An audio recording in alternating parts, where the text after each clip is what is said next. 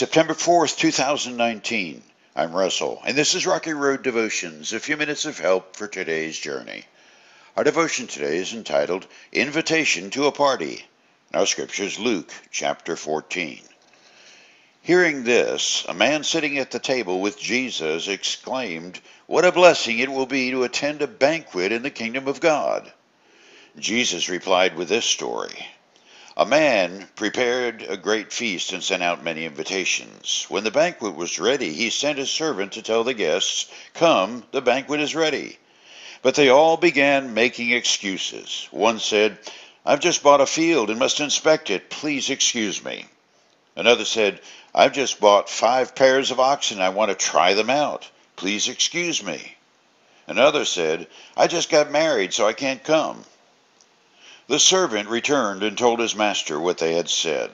His master was furious and said, "Go quickly into the streets and alleys of the town and invite the poor, the crippled, the blind, and the lame."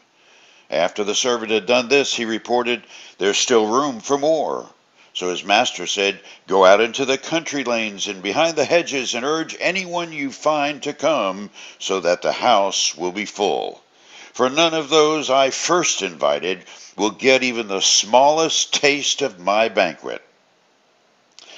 The old saying goes something like, "There's no such thing as bad weather, only a bad choice in clothing."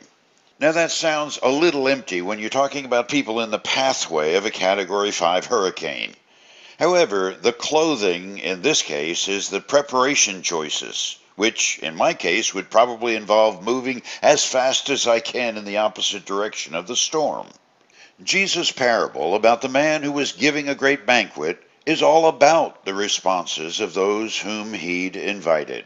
They gave excuses, some which sounded quite reasonable, others that were lame. We must remember that this story is told in response to a man's musing over the grandeur of God's heavenly banquet in the new kingdom. Jesus travels back further than the banquet, all the way to the invitations. We could sum up the story in many ways, but what strikes me this morning is that there are always obstacles in the way of obeying and serving God. Our resolve must be to never let them become excuses. For instance, I'm an old guy now. That's an obstacle with health issues and decreased energy reserves and strength, and 1,000 other things that want to claim my attention. There could be an excuse or 20 for every ministry opportunity. We all face the same dilemma: not enough time, resources, strength, or knowledge to do all life seems to demand. But back to Jesus' parable, this was an invitation to a great, grand party. We're talking priority here. And the grandest factor is the giver of the invitation. As we live life in the kingdom of God, there must be a constant focus kept of the name signed at the bottom of the invitation. How we respond determines a lot about the reception we'll get at the front door on that final day.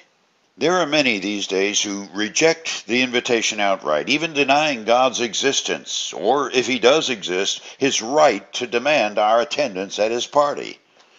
That's a right God granted to every human. It's called free will. It's a sad response to a grand invitation, but each person chooses heaven or hell. Perhaps the saddest response is the excuse of the half-hearted Christian who wants both heaven's blessing as well as the hell of selfishness. It's something like getting an invitation to the party and responding, "Thank you. How kind of you to think of me. Unfortunately, I can't come because Friday is my poker night with friends, and your party isn't nearly as much fun. You can send my piece of cake and whatever else you're going to serve to my apartment. And by the way, could you send it Thursday? I wouldn't want to inconvenience my friends if the messenger showed up during our game." For you today, parables can get kind of fanciful and far-flung, but this one isn't. What Jesus said about the excuses people not getting even a morsel to taste at the heavenly kingdom banquet is clear. It's not an invitation to ditch, duck, or demur. You don't want to miss this party.